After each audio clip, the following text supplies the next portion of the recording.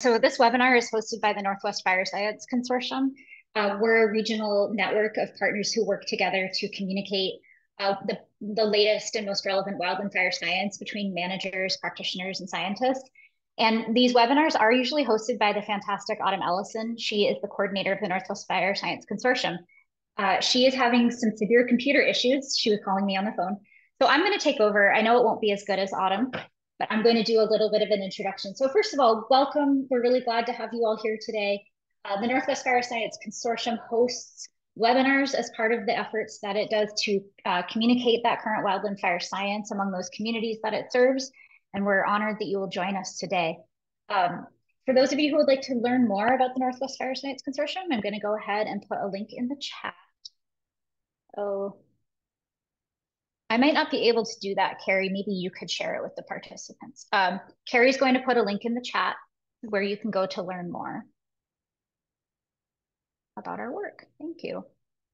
So I'm going to get started today by just asking folks to share in the chat what kind of your relationship to this work of media coverage of wildfire is. Are you a member of the media? Are you a public information officer? Are you a land manager? Just go ahead and put it in the chat. Great to see. We really appreciate all of you coming today.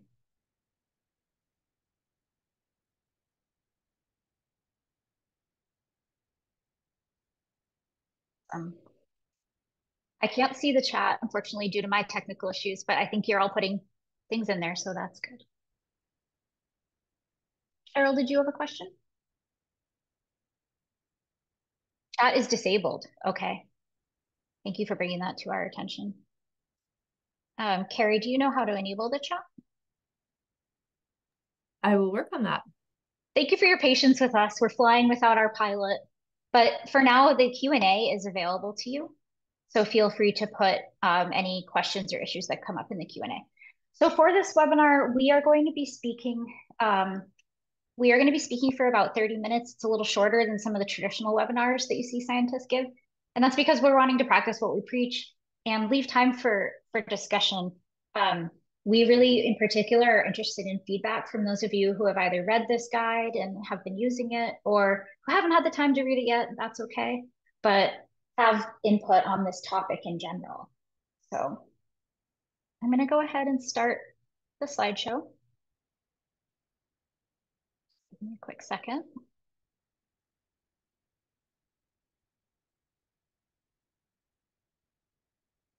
So just a little bit of housekeeping, please stay on mute. We're going to, like I said, try to leave a good amount of time for questions and discussions at the end.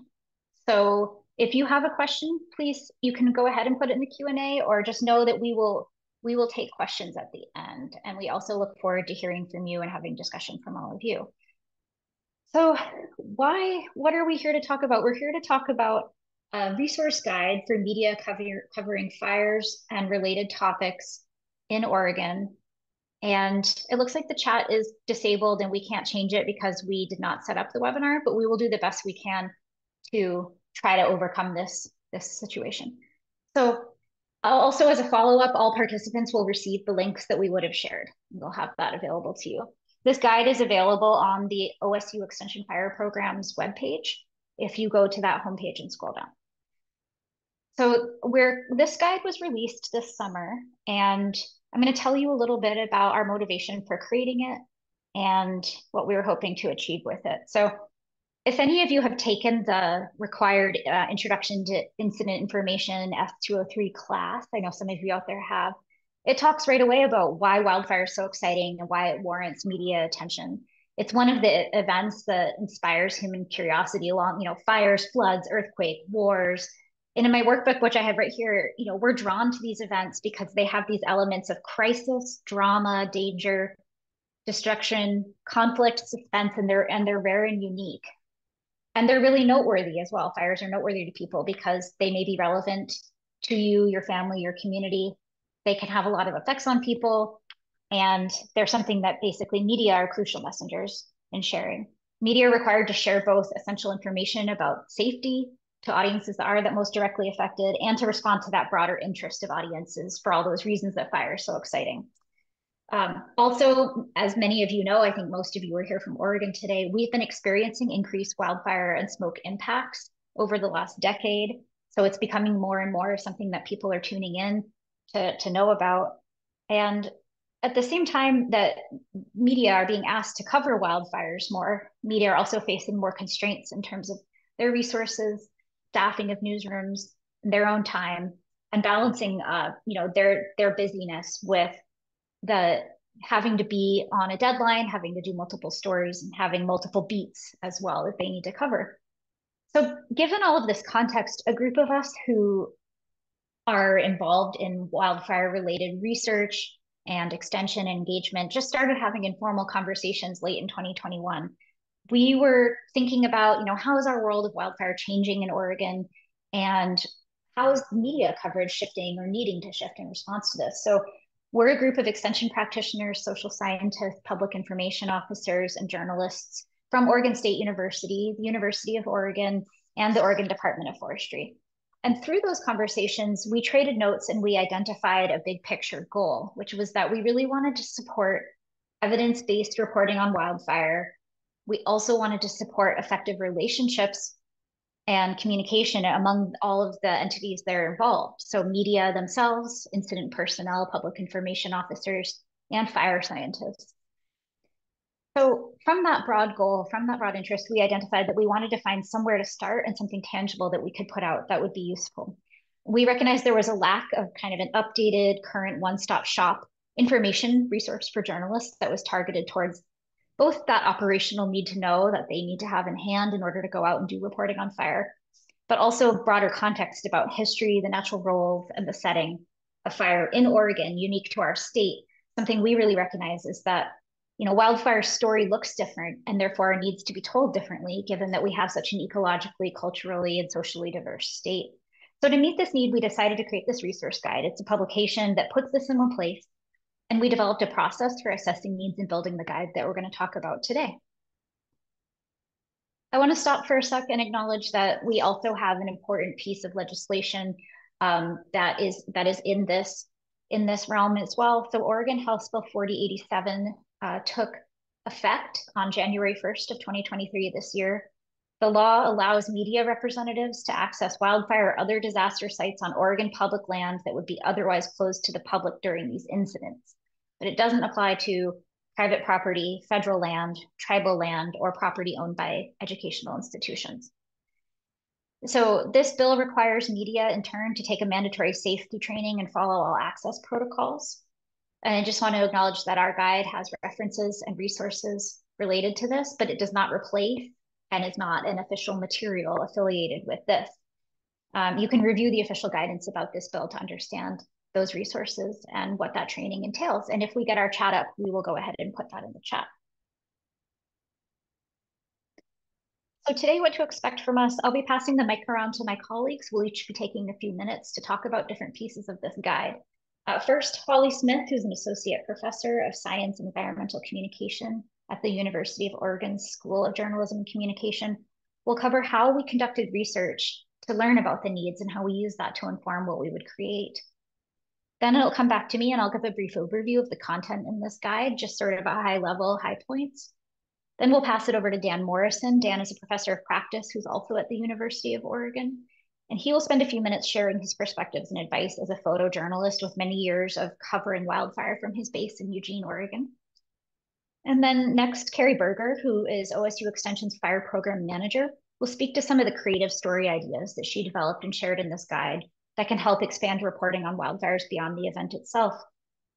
And then, as I said, we will be trying to wrap up in a relatively quick time so that we can hear your knowledge, your questions, your ideas, and have ample time for discussion. We have a few discussion questions that we'll be addressing, and I will keep us all moving along so that we make good on that promise to end relatively early.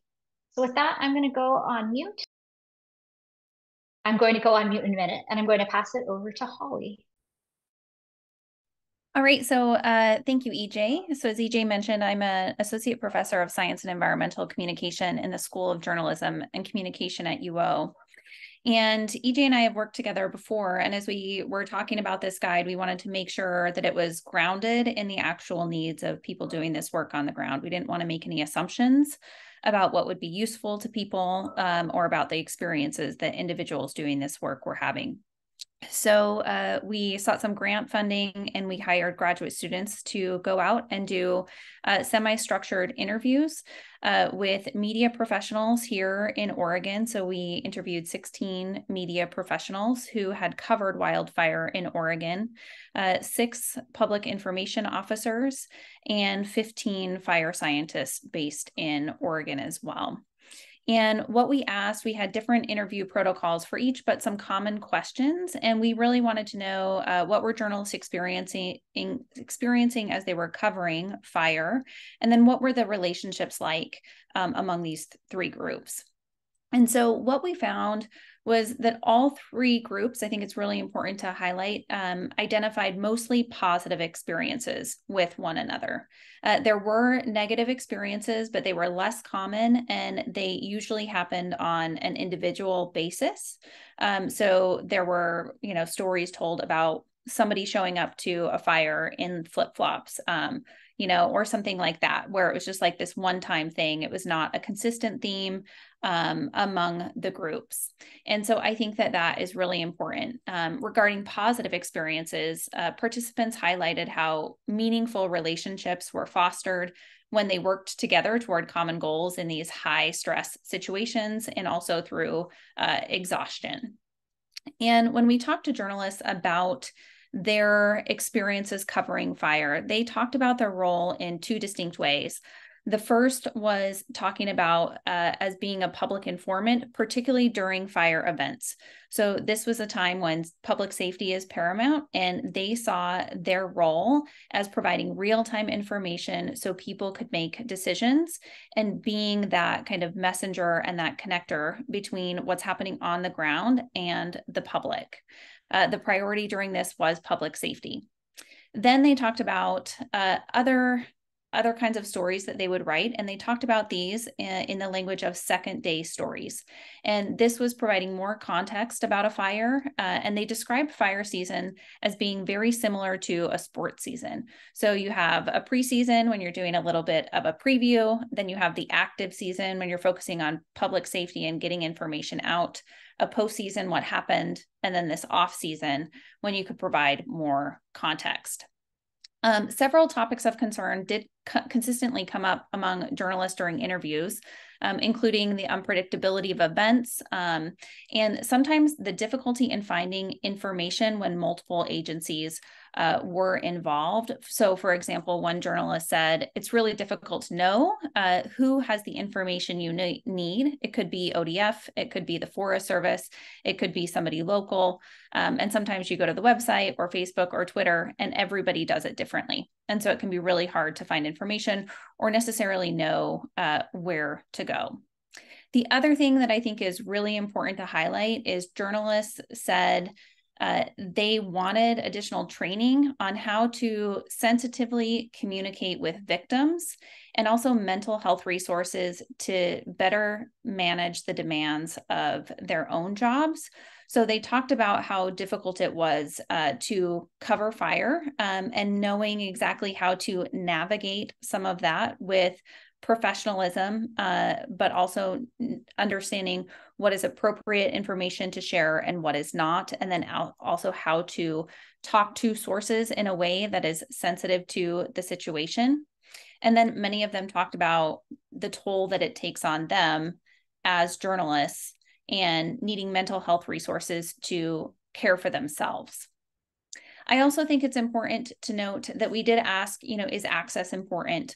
And regardless of profession, participants tended to link their opinions on access to safety concerns, with most stating that journalists should only get close to the fire if there is clearly no risk to themselves and they are not posing risks to others involved. So there was a group of journalists, primarily photojournalists, who believed that access was essential in fire coverage. And they noted that it enhanced journalists' ability to convey what is happening on the ground more accurately, while also having the possibility of visually showing the level of impact of the fire and the work being done to combat the fire. Now, this is just like a little bit of what people talked about. People talked about also the need for more context and the need for talking about the diverse kind of issues that are involved with fire management, including cultural burning and how that is not seen enough in the media. The last thing that we asked all of our participants is, if we were going to create something like this guide, what would you want to see in it? So we can be responsive to participant needs. And what we saw is what you can see here on the screen. So pretty universally, we had some big top themes. So people really wanted a list of common firefighting terms. It's a whole different language that people are speaking. And so what are the list of the terms mean? And just having that easy access. And so we know that this exists elsewhere, but we wanted to put it in here to be responsive to what participants said they needed. A list of PPE and safety tips, along with links of where to get PPE, mental health resources to help deal with trauma. One of the biggest things that people said they wanted was a list of sources. They wanted a list of names, phone numbers, contact info for who to call. This is something we couldn't necessarily put in the guide because it changes so much, but we did put links to agencies and institutions where people can go and find somebody to talk to. Journalists also said that they wanted best practices, so lessons from other journalists who were more experienced. Maps of the state, better understanding who to talk to in different areas, and then also a breakdown of management structure and fire history, ecology, and context. And so before I turn it off, the other thing I would like to mention is that one thing that participants brought up that I think is important for this webinar and in context was that there was mutual respect among the group, and everybody acknowledged that everyone had different professional norms and demands on their time. And each group said it's just helpful when there's a little bit of preparation when I'm interacting with the other group. So if a journalist shows up, it's super helpful if they have read our agency website and have good questions. Journalists said it's super helpful if a PIO knows what the different needs are for TV journalists, print journalists, and visual journalists. And if they can think about that a little bit in advance and kind of have options of where people can get video and B-roll, then that is super helpful. So just having that little bit of mutual respect and accommodation is incredibly helpful for building trust and meaningful relationships. And so I think I will stop there, and I'm happy to answer any questions at the end. Thank you so much, Holly. So as Holly noted, it was important for us to understand both what people wanted to know as well as how we could most effectively put this in a publication. And I don't think we did it perfectly because, as you can see, there were a lot of topics that people wanted to cover. We were also trying to keep it short and accessible. I think it turned out 30 something pages, so you can be the judge. But one thing we tried to do was in each section of the guide, we provided a section summary at the beginning, which is just really the top key points in a few bullets that we wanted people to most understand. We ended each section with a list of resources that were for further reading or expansion on what we had talked about in that section. We also included many of these helpful information sources. And of course, these are evolving information landscapes. So in the future, as these really top relevant sources change, we will update the guide to reflect that. So I want to note that we ended up developing 4 sections, and this is where the partnership was really awesome and where it was really effective. Because, for example, our first full draft led with the ecological context and history and how to engage with fire scientists. Because those of us who are from the fire science background, we were like, yeah, that's the most important thing. We got to put that right up front. That's an essential foundation. And then our wise colleagues from the journalism and communication side said, we have to provide media with what they really most importantly want to know up front. This is that operational need to know, those realities of getting ready to go to a fire event, being at a fire event. And so we rearranged our guide entirely to try to be responsive to this. So quickly, I'm going to cover what each of these sections contains, just a little tidbit of what they offer. The first section is this kind of operational, what to expect, how to prepare yourself. The second is laying out some of that context of how land is managed in Oregon and how different fire response looks different across those jurisdictions. This third section provides that key ecological and social context, that diversity that we have around the state. And then 4 is about actually using relationships with scientists to enrich reporting. So in the first section, what to expect when covering fire in Oregon, this is kind of a level setting, okay? So you're going to go out there, what's it going to be like? What do you want to know? What do you need to have in your mind and physically on hand? How can you be physically and mentally prepared? One key message we wanted to share in there was that if you've been to one fire, you haven't been to them all. So fires look really different and they're organized very differently depending on their complexity, and they're organized differently as well depending on what point in fire season and how many other resources are available or not available, all of this. So to respond to that, we provided information about the incident command system, what that looks like, who you go to for information within that, equipment and considerations. We created a handy glossary of fire operations terminology that's alphabetized, and then some advice on things like using drones safely. So our hope is that anyone who reviews that section feels a little better prepared for reporting on fire. And then the second section of our guide further sets the stage. So we are a state with a number of different land management agencies. We also have a large extent of private land. Some parts of the state have a lot of private land and some don't. Some are mostly federal land. So this is really important because it determines who you're going to interact with and who has responsibilities for preparing for, responding to, and recovering from fire. So we explore the roles of the different tribes, federal, state, and local governments, and we offer tips, on things like metrics to use when reporting on fire, which Carrie will cover in more depth shortly as well. It includes ideas for stories and ways that you can expand reporting on fire beyond just the event itself. And really importantly, given fire's ecological and cultural roles, not all fires are managed for a full suppression strategy. And it's really important to be precise in the terms that you use and understanding the context in which you're doing it. This is also really important as over time, we have more and more fires happening and some communities are repeatedly experiencing fire. In the third section, we dive into both the ecological and the social big picture. And there's a lot contained in this section. We're hoping that readers will enjoy sections 1 and 2 so much that they'll make it to section 3. This is that context. So, we make points like fire is not a new phenomenon in Oregon, and it's been an inextricable part of Indigenous knowledge and life. We sort of cover, in different parts of Oregon, what's the historical role of fire been? What do you expect from fire? Does it happen frequently? Does it happen infrequently? Can it be expected to be more severe? Even though we're dealing with a changing climate, and we address that as well, these references or these fire regimes are really important. And then we also have a great section by Holly that has essential insights on what makes communities vulnerable to wildfire. That's the diagram on the right. And it's a complex web of different social and economic factors. So our goal there is to help people understand that reporting can respectfully and appropriately tell these human social stories of why we're at risk of fire and what we need to do to live with fire, including aspects like how do we cover Indigenous people and their relationships with fire while avoiding tropes and inaccuracies. And then finally, since we're scientists, we think science has a role to play, and we wanted to get that in there. So we know this is probably the least urgent, but we still see it as important, which is this topic of how media can include the expertise of scientists in the reporting. We acknowledge that scientific perspective isn't needed or isn't feasible for every single story about fire, but scientists can provide invaluable knowledge about how fire works. They have many fields of science. There are many different fields of science that are relevant to wildfire, so there's a diversity of knowledge out there.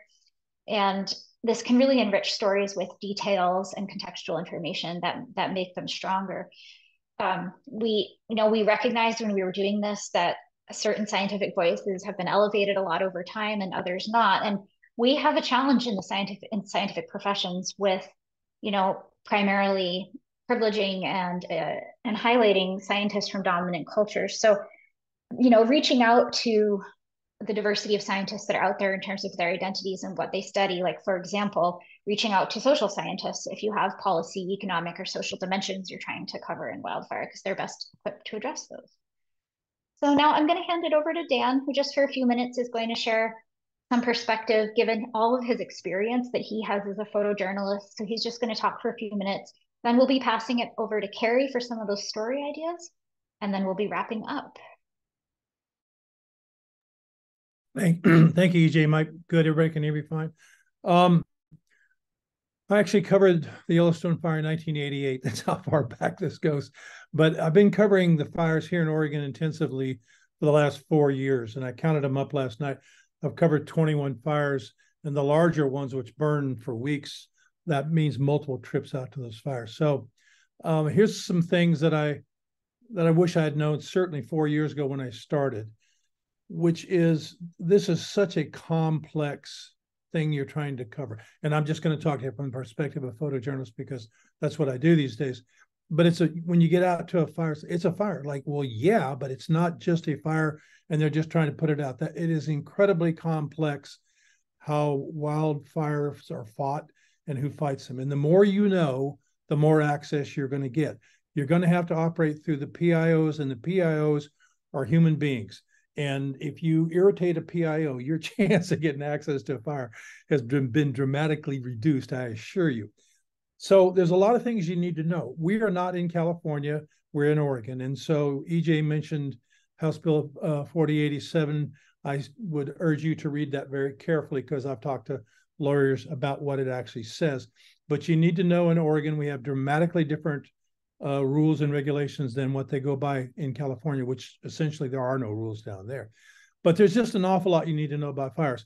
EJ showed you the map. There's state-owned properties and there's feds, and you need to know the difference. Where's the fire? Is it an ODF fire, meaning it's on private land in general, or there are structures involved, and structures usually mean houses. And if so, you're going to be working through ODF. And ODF has a very different approach to fighting fires than the feds do. If it's in a national forest or federal land, it's a whole different situation, and you need to know that. ODF, again, like I just said, if there's structures involved, there's homes involved, you'll be dealing with ODF. And I will tell you that in general, the rule is you are probably not going to photograph, certainly not actively burning structures, and probably not burning structures until they're absolutely sure that everybody has been notified, the owners of that property have been notified of the condition. So if you think you're going to run out to a fire somewhere and get pictures of homes that are burning or structures that are burning like you see coming out of California, you're probably not. I would also just tell you, it's like, boy, you got to understand basic fire science, you know, the different kinds of fires there are, because there is a lot. It is so amazing to me to learn about how fires work. I was, to this day, after 4 years of doing this, it's still amazing to me that a fire burning in a root system of a tree can burn through the winter and reignite in the spring.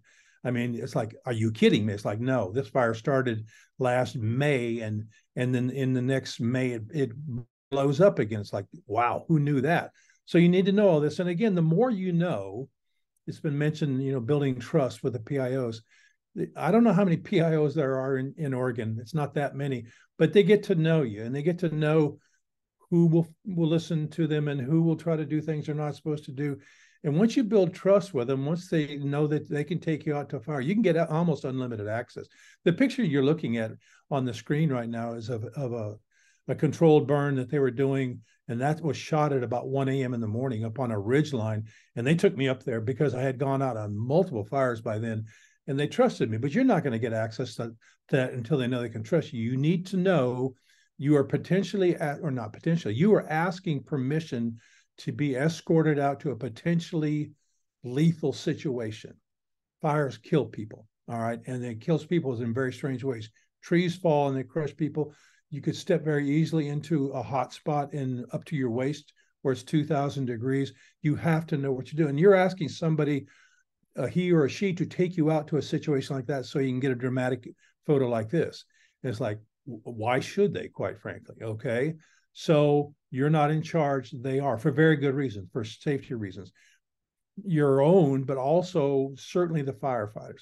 So you need to understand the command structure. Who's really in charge? PIOs, or who you're going to work with. And I've 99% of them I have a good relationship with. There's one or two who are not terribly fond of me, but they're terrific people, and they really go do everything they possibly can to get you access to a fire. But you need to know that's great, and then you explain to the PIO.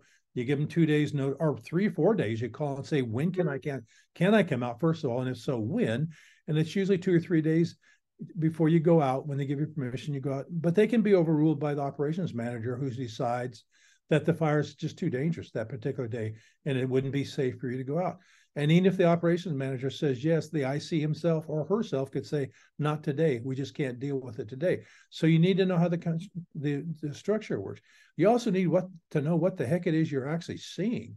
You're writing captions. There's a huge difference between a line crew and a hotshot crew, and you need to know the difference.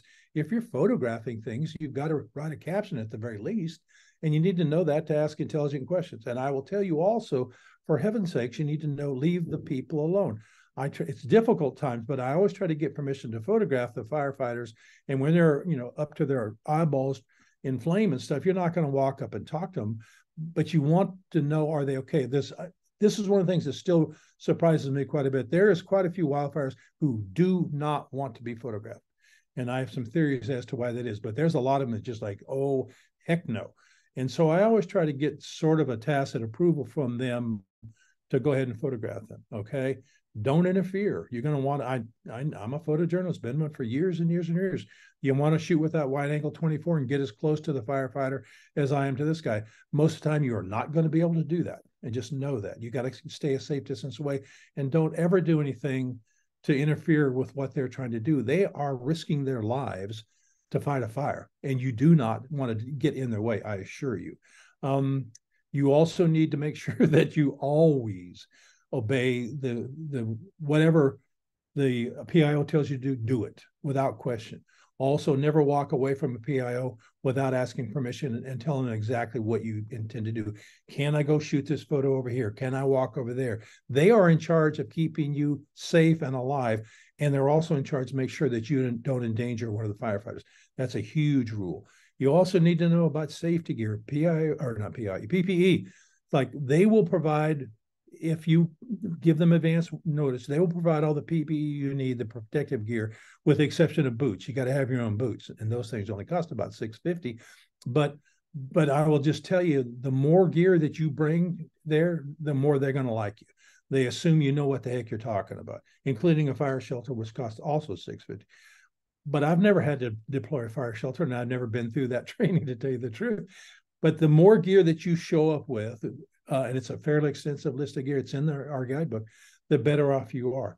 Okay, that's pretty much it. You also need to be in relatively, you don't have to do the pack test where you have to carry a 40-pound pack 3 miles in under 45 minutes. You don't have to do that, but I assure you, I've never been out to a fire yet that wasn't strenuously demanding to cover it. Okay, and you got to stay hydrated.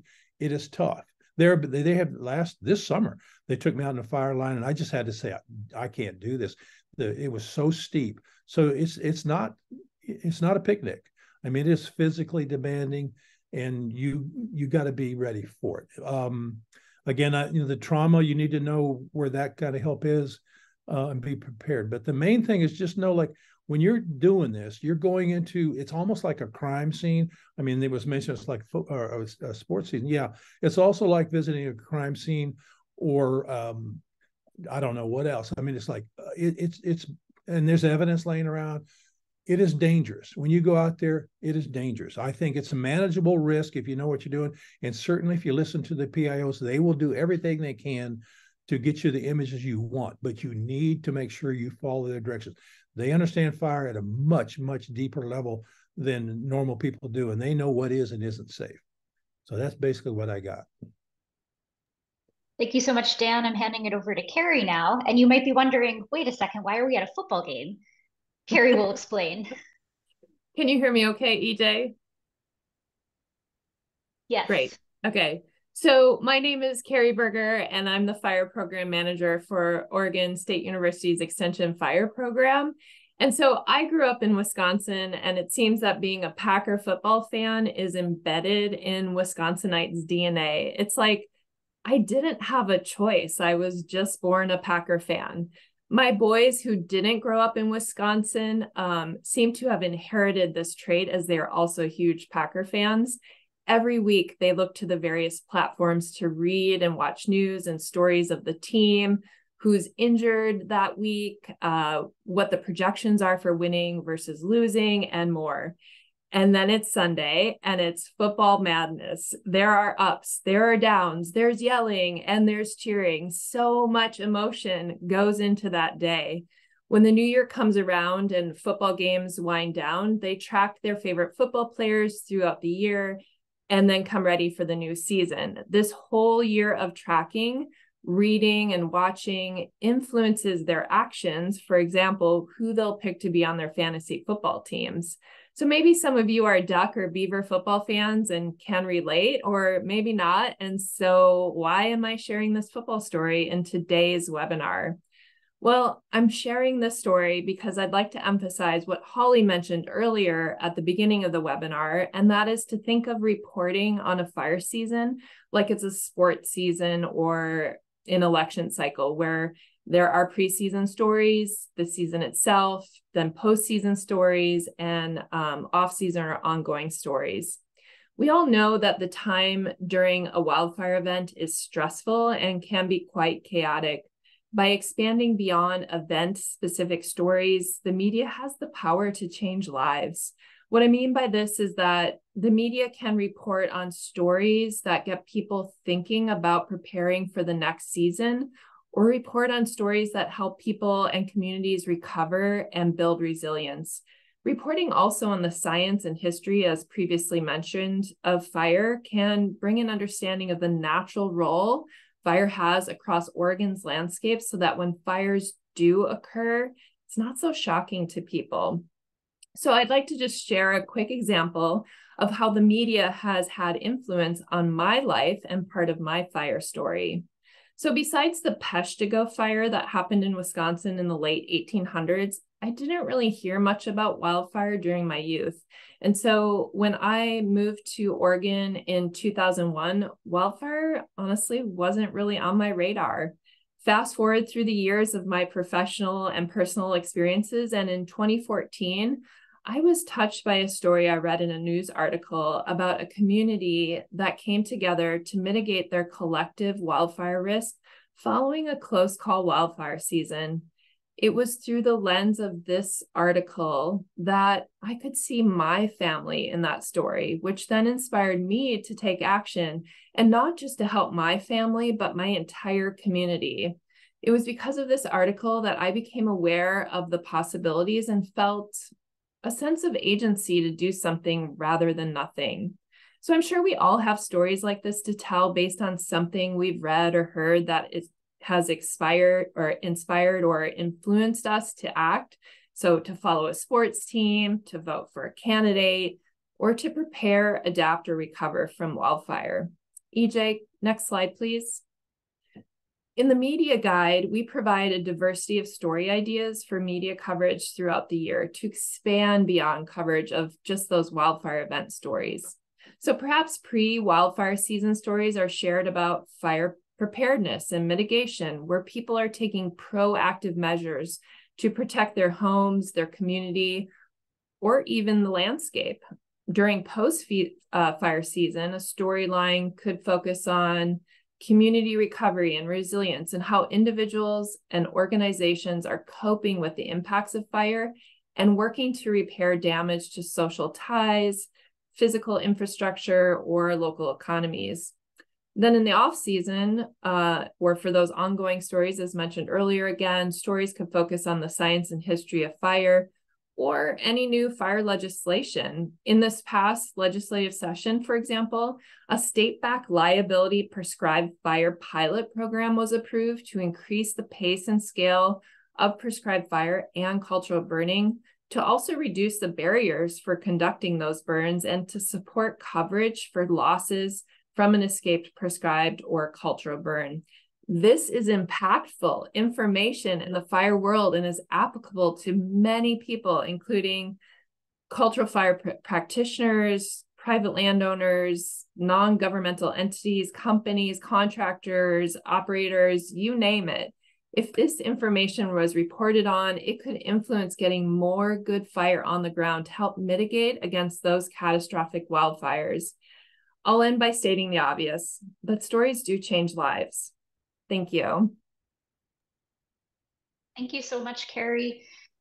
So we are wrapping up. I just want to thank my colleagues for what they've presented today and just reiterate this was a really great partnership because we each had different pieces that we wanted to bring to this, the social science ability to assess the needs, the perspectives of actually doing this on the ground, and the experience of how do we offer things that are engaging and supportive and respectful of the audience that we're trying to reach.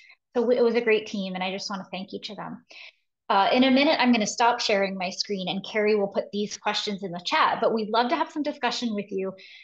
Starting with this question, if you've read the guide or just watching this overview today, which aspect of the guide is most relevant to you? And I'm going to ask you to either use your hand raise function or go ahead and put it in the chat if you are more comfortable with that. And Carrie will manage that because I can't see the chat, I don't think. Don't be shy. We love to hear from you. So what of all of this, which is the most relevant and why? Why is it useful? Are there some parts of this that really stand out to you?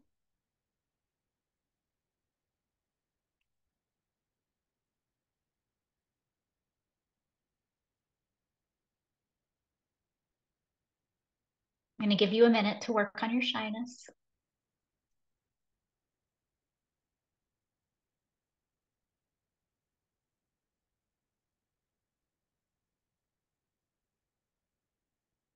I'm wondering if we have anyone who is a public information officer who would like to share.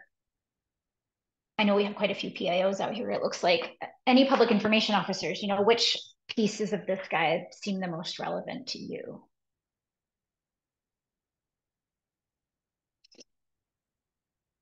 And you can put it in the chat if you don't want to raise your hand.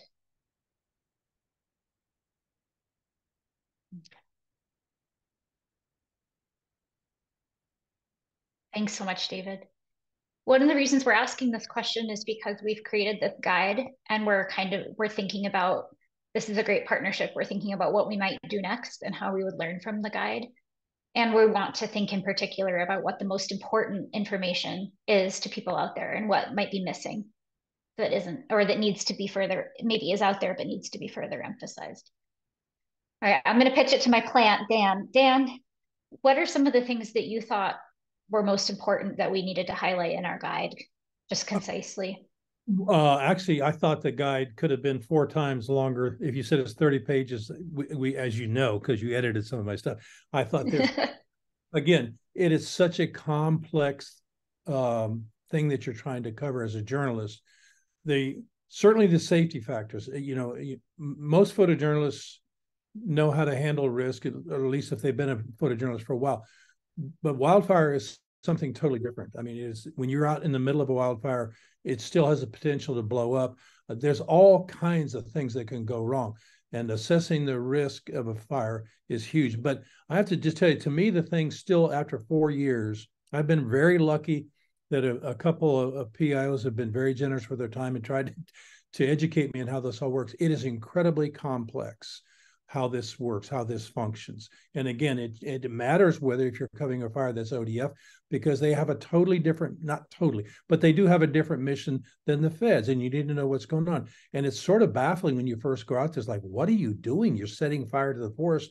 I thought you were trying to put it out. I mean, just the most basic things, but just understanding what it is that, I mean, we all understand the mission, which is to protect the forest and protect certainly people and structures, but it's like, why do they do what they do? And all the other things go with it. It's just, I have to tell you, and I've covered a lot of sort of risky things in my life, but the complexity of the way firefighters fight fires, it's stunning. And I think at this point I know a fair amount, but I've only got the tip of the iceberg, let's say. So one of the things I liked about this guidebook, at the very least, If you worked your way through this guidebook before you went to fire, you wouldn't make a complete fool out of yourself.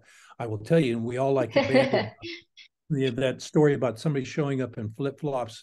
I can assure you, every summer, I've been doing this very extensively for the last 4 seasons. There's always somebody who shows up in high heels too, or somebody shows up in track shoes. I don't mean to pick on the women, because men are usually do stupider things than women do, but I mean, there's just people just don't have a clue. And they go out there, and it's just I'm sure it drives PIOs crazy that they do. Well, it looks like we have some comments that I actually want to make sure to highlight. So a couple of our Southern Oregon folks. Sophia says, most relevant for me is the trauma-informed approach, you know, especially when engaging with students and families. I really appreciate you highlighting that. That was important to us as well, for the communities, for the reporters themselves, for incident personnel who are running on really little sleep. And Natalie, also from Southern Oregon, added in, you know, highlighting these relationships are huge, especially as smaller markets like Medford get new reporters pretty regularly. And there's a lot of fire in your area. Natalie, would you like to add anything about your comments about kind of what you found most important? You don't have to. By the way, hi, Natalie. She's one of the PIOs who is very gracious with her time. I've worked with her a couple of, not with her, I mean, she's been my escort a couple of times, and she's so helpful, trying to get me the access that I need and explain to me what's actually going on. She's terrific. I'm not able to see the hands raised. I apologize for my issues. Carrie, would you like to get?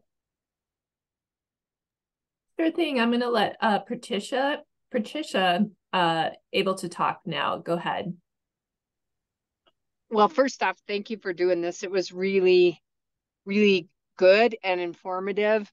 You know, one of the things that we deal with a lot is how do we get the social license to do a lot of treatments ahead of time? And I just wonder if you guys had thought a lot about, or any about, you know, the importance of, it sounds like you have talked about prescribed burning, but even, you know, thinning and wildfire defense around your home. And are there great examples of, you know, it could have been worse, right? If the work hadn't been done ahead of time.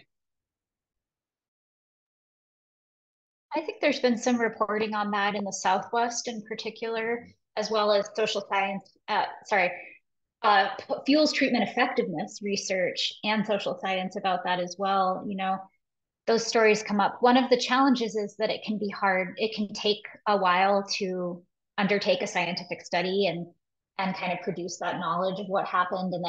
And then sometimes it's just in a journal article somewhere, but I have seen some good stories in the Southwest where that's happened. And then just maybe speaking a little bit to the broader role of media and helping explain the necessity of treatments. I know that, for example, in Central Oregon, there's been a lot of work highlighting you can expect prescribed fire. Here's how you can prepare for it. Here's what to look for.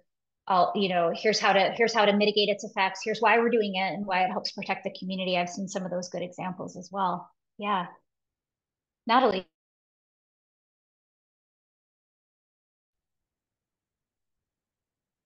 Hey guys, can you hear me? Sound Hey, great.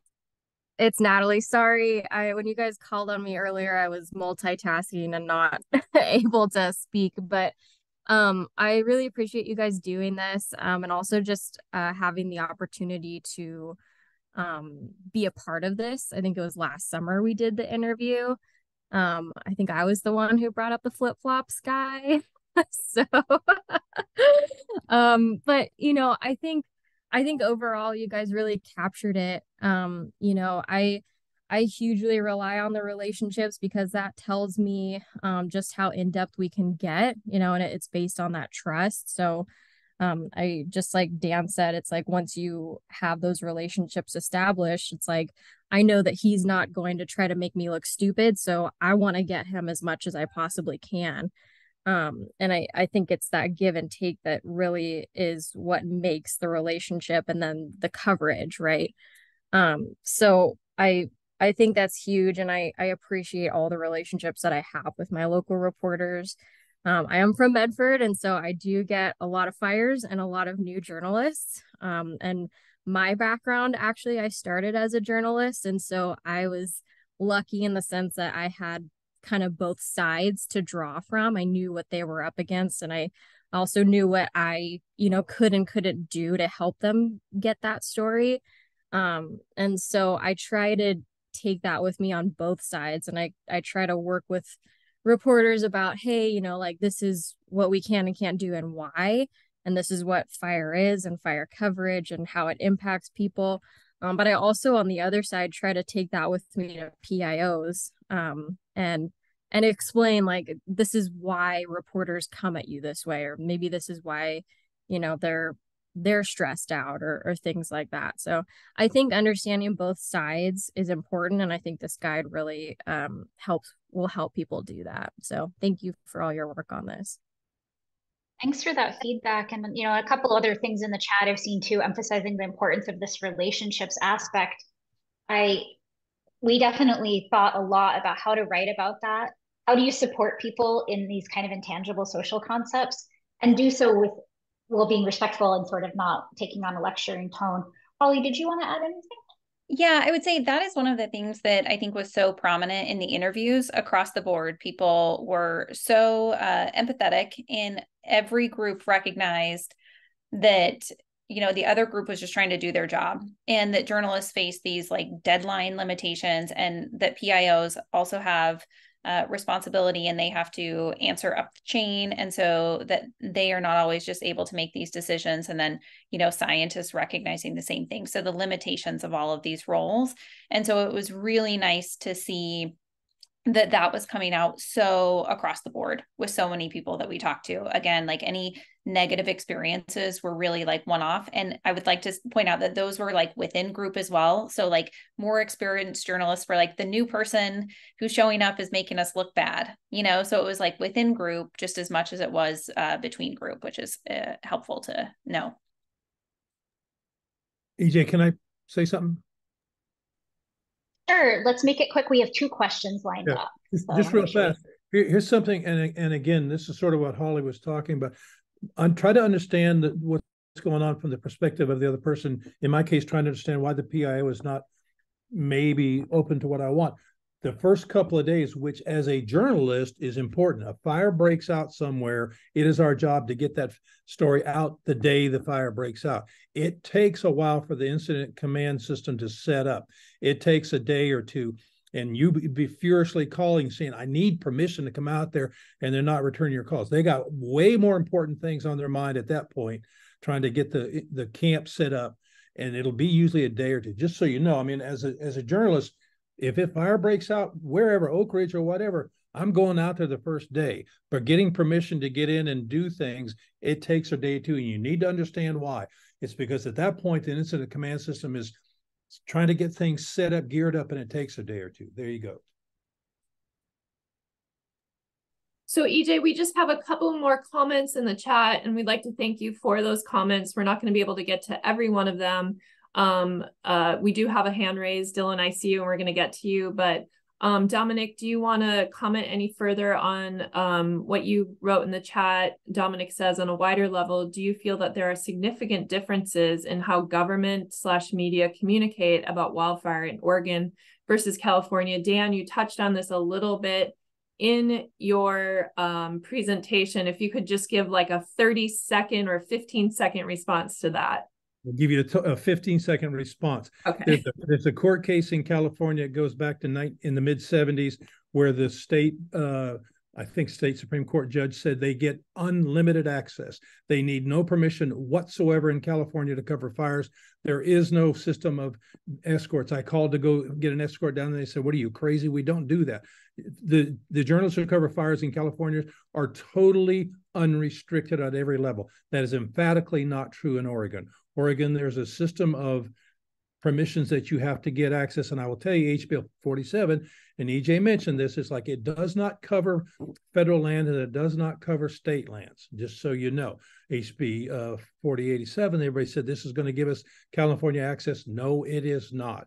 But in California, you need to know the judge ruled, and they honor this, you can go wherever the heck you want. Just so you know. Thank you, Dan. Thank you. So we're going to turn it over very quickly to Dylan. Dylan, I'm going to allow you to talk here. Go ahead and ask your question. All right. Hey, thank you so much for that. Just kind of a couple thoughts. I don't know. I'll try to think of a question to throw in there. But I'm a PIO with the Oregon Department of Environmental Quality, and I thank you guys so much for putting this together, because it's helpful for us PIOs also to share, particularly when we have new PIOs coming into the fold, to kind of know what they might expect from, in terms of questions, things like that from the media, like, hey, this is what they might need to know. So it's a really useful tool for us as well. And then the sports analogy that you guys used, it's a great one, and one that I might steal. And when I put smoke things on people's calendar this time of year, they're kind of like, hey, this isn't the time to talk about it, but it's the off season, but we got to get ready for game time. It's, you don't want to all of a sudden have, so I had to keep using the sports analogy. It's kickoff and we haven't practiced a play at all. So gonna steal that. And then I really appreciate you touching on the trauma, because I mainly deal with smoke, and that's kind of abstract when it comes to the trauma that's out there and the fires at the cause of the smoke. And the reality in Oregon is that we have thousands of people who in 2020 lost their homes.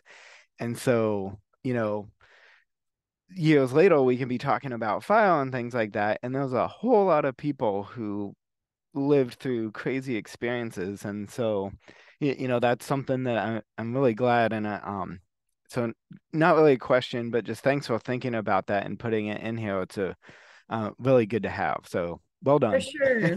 Thank you so much, Dylan. And we just have a couple minutes left. I do want to maybe throw out just very quickly, what are your greatest future interests and needs? And Rob in the chat kind of set us up for that nicely. Thank you, Rob, for your comment. Let's see here if I can quickly find it again, or if one of my colleagues can read it out loud. Oh, I can't find it now in the long list of comments, but if you are interested to come offline and maybe share.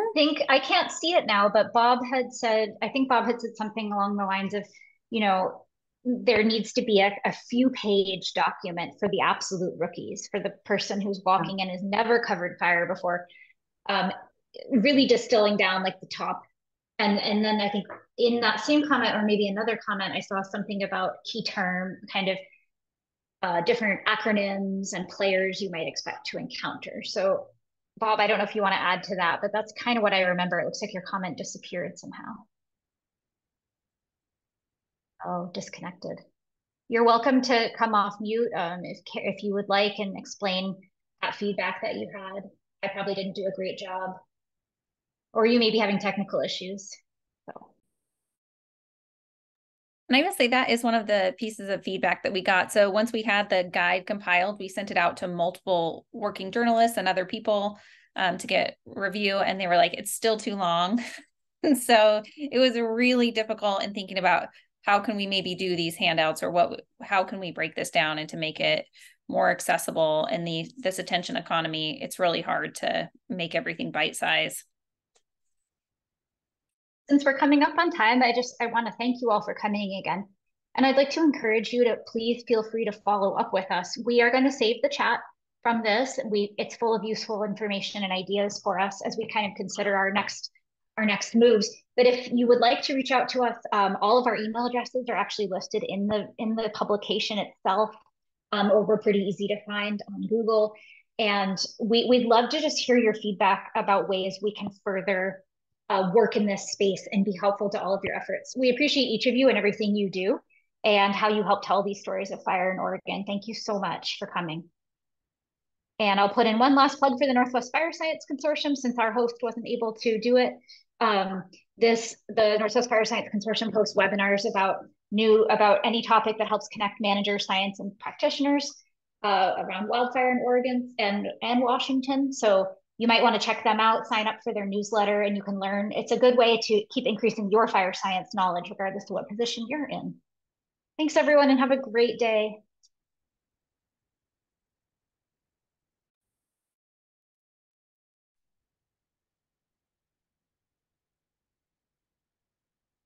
EJ, we're going to hang around, or are we leaving? I just wanted to thank you for doing this, and thanks especially for navigating the sort of confusion at the beginning with. Thank you so much. Can we stop the recording? Oh yeah. Oh, yeah. Good call. Carrie will have to do that. I think Carrie's. Oh.